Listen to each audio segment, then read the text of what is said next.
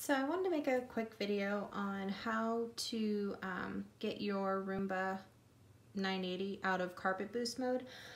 We had only had ours a couple of months and then it got stuck in carpet boost mode, and so I posted on the Roomba Facebook page, and of course, like, instead of actually telling you how to fix it, they say please email customer service.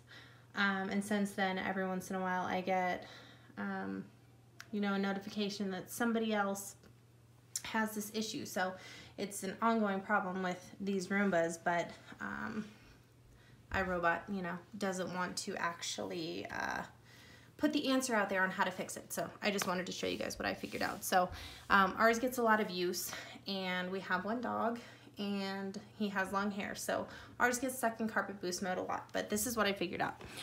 So if you flip your Roomba over and go ahead and open up this compartment, these two rollers, this is what makes it get stuck in carpet boost mode.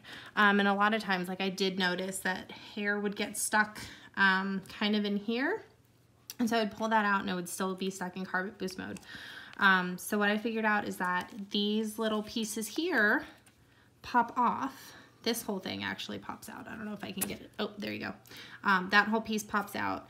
And when I pulled this out, this was completely covered, wrapped in hair. And that, I think, is what was getting it stuck in carpet boost mode.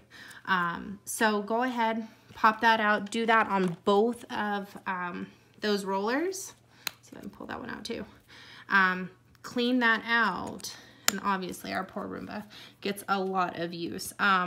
And then go ahead and put them back, and your Roomba shouldn't be stuck in carpet boost mode. There you go.